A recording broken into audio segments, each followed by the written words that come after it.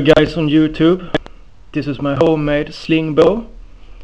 It's a very simple design, but it's very effective. And here is a very nice simple rubber grip, very nice to holding grip, and it's very stable in your hand.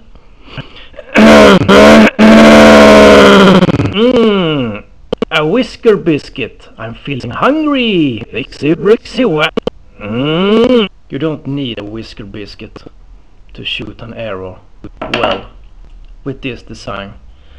Here is a very simple arrow rest, and you can attach much more stronger rubber than this shit, but with this setup it shoots very well, I can assure you. And here you have some ball bearings, so your rubber can travel easy and far. And here you attach your release, your arrow release, and here you knock the arrow and grip.